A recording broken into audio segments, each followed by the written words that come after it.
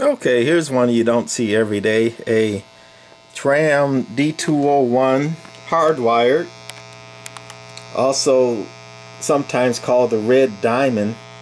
If you see the nameplate here, even though it's partially worn off, see if I can find a pointer. Even though it's partially worn off, right here is a what's left of a red emblem, and it's a diamond shape, and they used to call these radios Tram Diamond D201s, and some even had diamond in the nameplate. But not all the time, but usually if it's got that red diamond shaped symbol in it, it's a hardwired. But sometimes, you know, people play around with the nameplates and switch them, or try to put a red diamond on the nameplate and pawn it off as a hardwired, you know, red diamond D201. But there is a way to tell for sure. The first version hardwired D201s, for these knobs here, it has Vox and Vox delay. Vox is voice activated keying, so if we turn that circuit on and you know, adjusted it right, we talking to the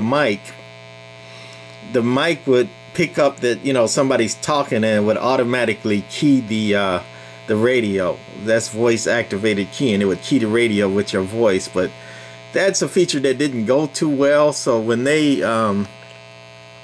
got finished with the hardwired radios and went to the PCB versions, they got rid of the Vox. And up here is you got the mic gain and tone control dual knob over here. And what they did for all the generations after the hardwired is they moved the mic gain and transmit tone control. It's got like an equalizer for the transmit for these radios. That's what TTC, or transmit tone control, stands for. But they moved them two dual knobs over here to where the Vox were, and they got rid of the Vox. And in the place over here of these two, they put a single knob, and it was a adjustable noise blanker. If you see on this radio, you got a limiter over here, and I'm not sure, I think these did have a blanker in them. Some did, some did not. But the limiter switch on these original ones, if it had a blanker in it, it would turn on the automatic noise limiter and the blanker at the same time. But the next generations, they had a blanker over here, and it was variable. So that's the difference you can physically see, you know, on the outside. Is the hardwire has the Vox, and the mic gain tone controllers over here. And you know, most have the red diamond, but don't be fooled like that. All red diamonds aren't the same. Again, people played with the faceplate. So I'm going to turn it. We got the bottom open, and it's also sometimes called the rat's nets.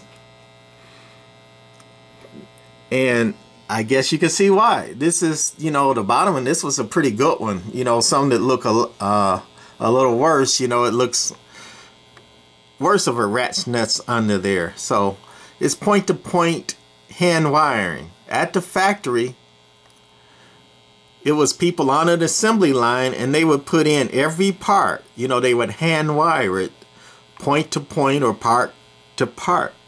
So that's why it was called a hand-wired or hardwired. Sometimes people use that term. Same definition, that somebody physically, you know, had to labor and put in each of those individual components individually. You know, a person had to do that. I know Johnson radios, they came in Johnson, well, not radios, but transmitters. They came in kit form where you would put it together yourself, some of them, and some of them were factory hand wired. Same thing. Somebody at the factory would go point to point, part to part, and put that together. So you can imagine the labor involved in that. You know, it's not a machine, not an assembly line. It's a person doing that, wiring and point-to-point parts in there. So that's the hand-wired, and this is the best version because all the major components, well, not all of them, but the most the components, the resistors and capacitors and all that, are hardwired to this steel chassis, you know, and terminal strips under here, under the bottom. Kind of, you know, relatively cool, you know, not next to the tubes. And the tubes are not mounted on circuit board. They're mounted directly to the steel chassis. Let me zoom in a little bit because this radio is live. That's the tube is mounted to the chassis. You know, one of them. Let's see if we can get the camera right. There it is. That's the big audio tube. You know, again, mounted to the steel chassis and point-to-point wiring.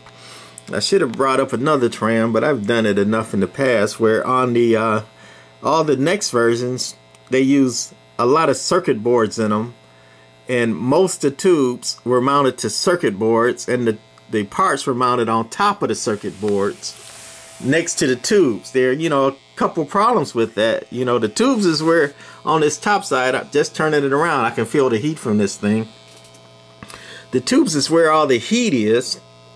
And when you put components on a circuit board like that and put it next to a tube that's mounted on a circuit board, you got some heat problems and circuit board overheating and sweltering and moving and jumping and cold solder joints or hot solder joints. You got all kind of problems because you took this design and you took it and mounted the components up top on circuit boards and mounted it right next to the tubes. You know, it just wasn't a good idea. So anyway, because of that, this version here, the hardwired version with the steel chassis, except for the balance modulator board, is considered the best version and the most desirable, even though it's 23 channel.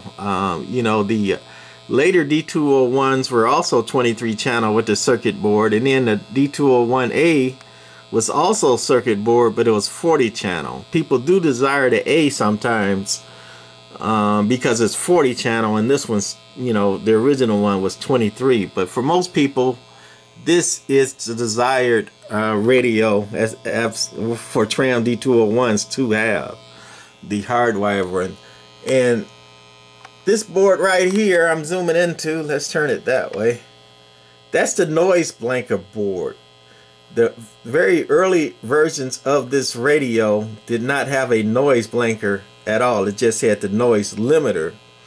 And then, you know, as the band got crowded and noisy and all that, they decided they needed the noise blanker, you know, to the Tram D201's hardwired.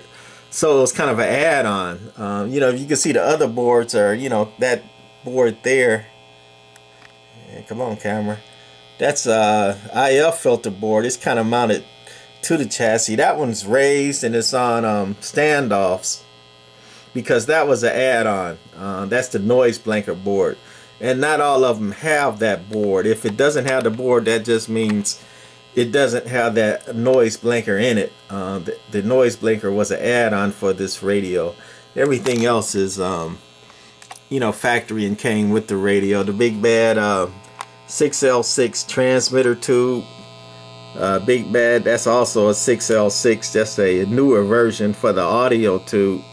Put a big bad new audio tube in this one. And again, most of the components, you know, except the, you know, small components there, are under the chassis, away from the heat and the circuit boards. A lot of people say that Tram used chintzier parts on the later circuit board ones because, you know, they failed so much more often than this one. And what I found is they use the same parts pretty much, you know, except for the Vox circuitry. It's almost the same, you know, radio, if say they mounted the components again on circuit boards. And on top next to the tubes, you got resistors and capacitors mounted next to them hot tubes, and the heat is what kills those components. It's the same components, except that resistors are derated watts wise when it comes to, you know, heat. The higher the temperature environment they're in, the less watts they'll carry. So you took a, you know, a resistor mounted on the bottom on this radio and it's fine, but you put it on top next to heat and it's probably the rating is half. So that's what happened with the Tram D201 circuit boards also. Easy and quick fix is to put a fan on it or two. But don't cut off the radio to put a fan on it. There are, you know, better ways to do that. Anyway, I've done enough talking. There wasn't anybody on the band, or else I was going to fire up this radio, big bad radio, and I was going to put in this RMI 100 modulator just to inflame the hams and mess with folks. But, you know, wasn't anybody out there. So I'm on a dummy load. And it should be warmed up, ready to go. That's not on. So we're on the 20 watt scale over here. And we're going to key it up. And it's dead keying 3 watts. If we picked it up and took that a line, it'd do just under 4. But we put the modulator in line and we didn't re-peak it. So doing about 2 3/4. And it's on average. Hello, hello, hello, hello. Audio. Talking about 7 on average. Whistling to 9. Now some tube radios, they barely don't want to swing at all, so that's great swing. Also, this radio, somebody put in a big ugly switch back there. Not me, this is customers, not mine. One of the last I'm ever gonna do. As far as other couplers, I got enough of my own to do. Put it on high, and it keys about 5.5. If I re-peaked it and took that out, I actually would do about 7. Still good forward swing on average. And last we're gonna put it back on the regular side and put it on peak, even though it doesn't do that much more on peak than it does on average.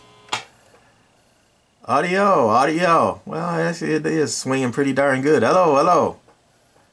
Audio, audio. Audio. Talking about 14.5.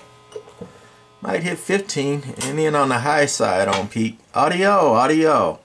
Audio, audio. 20 watts.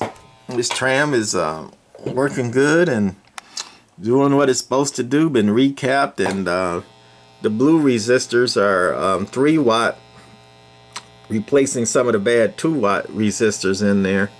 Some people replace you know, all the resistors and everything. I do it by case. This radio, you know, looks pretty good, and the most of the resistors and capacitors, not electrolytic, I replace all of them, but the papers and the other ones, if they're reading good and testing good and they haven't been hit by too much heat, you know, people leaving them on for 24 hours for a year or two and expect them to keep on trucking. It don't work like that. But anyway, that's gonna be it for this hardwired D201. Okay, that's it for this one. I'm gonna wrap it up and tell the customer to come get it. One of the last I'm gonna do. I got a couple more in line and finishing them up, and that's gonna be it. Then it's just gonna be strictly working on my own. All right, bye.